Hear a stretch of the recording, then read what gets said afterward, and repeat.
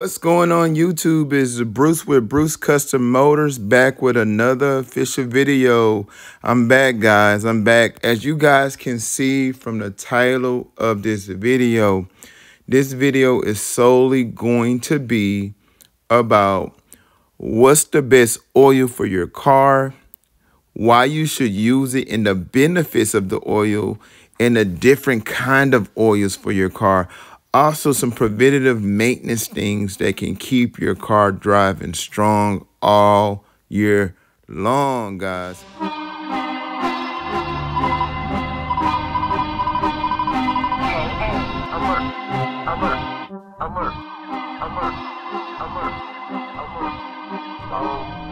We got Bruce up on the track.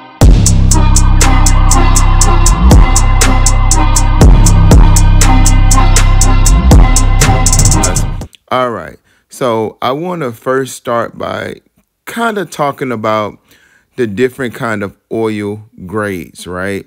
So we essentially have different kind of oil grades. You have what you call a 5W40, 5W30, and you have a 0W30, a 0W40. So just to kind of clarify that, the 0 is going to be for colder temperatures, whereas you may have the 5s and the 10Ws that are going to be for almost like an all-season and warmer temperature.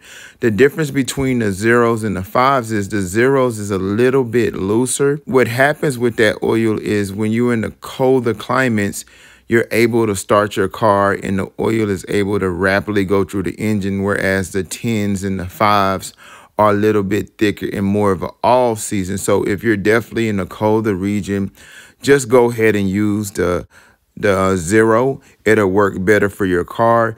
They traditionally give, both the same performance, only when you're using the 0 versus the 5 or the 10, it's more seamless for your car and it can increase your engine life. So with that being said, yes, you can use 0 in warmer temperatures, but it's better to use the 5s or the 10s. So I just want to kind of explain that first about the different oils for your vehicle.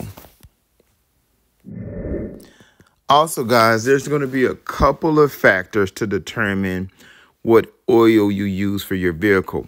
For example, if you have high mileage, let's say, for example, if you have a car that has upwards from 65,000 up, you want to probably go with the 40, which is a thicker oil for your vehicle. It's going to be a thicker oil.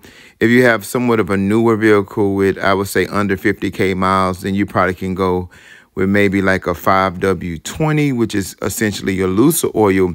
But what I try to tell a lot of people is don't go by the year, go by the miles, because if you put oil that's too thick in your vehicle, you can have somewhat of a restriction in your vehicle to where it's working a little bit harder to keep all of the internal engine components working the right way.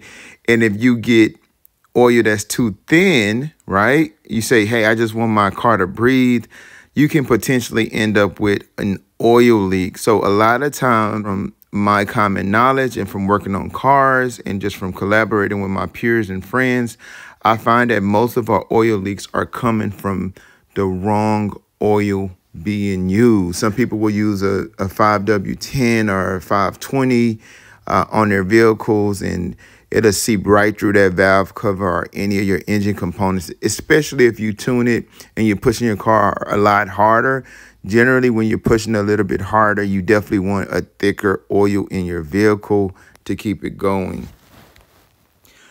Also, as you guys may notice, on the left, I do have the Lucas oil stabilizer, and I did a video on how that Lucas oil stabilizer can just ultimately help your car as far as the oil usage, your oil burning too fast, from oil pressure light. So make sure you guys take the time to watch that video. Every oil change, I highly recommend to use Lucas oil stabilizer. It just works in miracles. I would add it to every oil change. Even if you have a newer vehicle, they have one that is non-high mileage that gives your oil that recipe it needs and just keep your performance and your piston rings where it needs to be. So definitely I would say add that to any oil change that you use. And let's say, for example, if you're in an issue where you don't have the proper oil to use, or it's too thin and you're just in a desperate need. It's kind of like adding octane to your car. You can just add it to a weaker oil and it will offset it and make it thicker.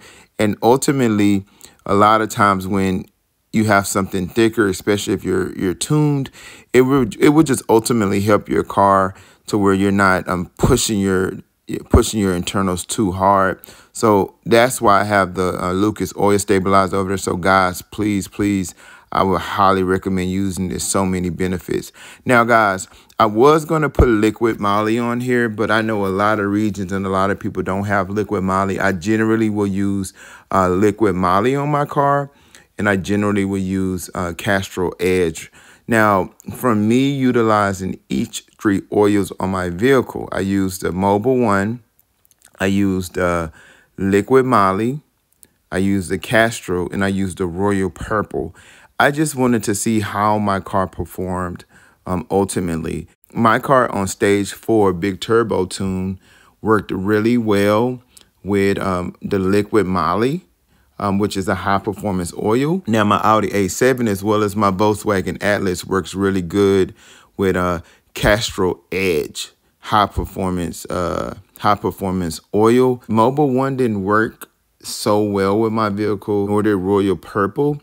I felt with Royal Purple that my engine was working a little bit harder.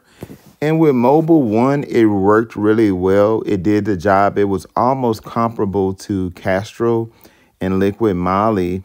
However, Mobile One just seemed to burn a lot faster than the rest. So I'm not sure if it has something to do with the specific components that they use, but definitely Mobile One burned it faster, whereas Castrol and liquid moly retained a longer oil lives. Royal Purple just didn't work for me. But in the event that I had my Mobile One in my car and I didn't want to do another oil change, that's where I added that Lucas oil stabilizer, and by adding that to it, it kind of balanced it.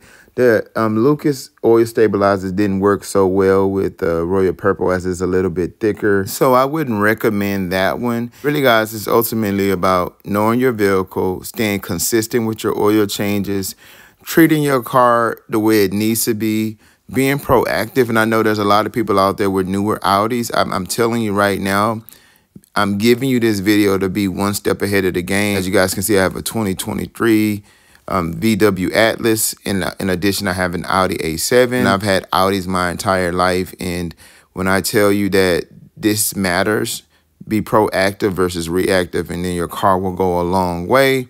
I hope you guys enjoyed this video. I just wanted to just share my thoughts and just hopefully help someone out in the community. This is Bruce with Bruce Custom Motors. Peace, I'm out.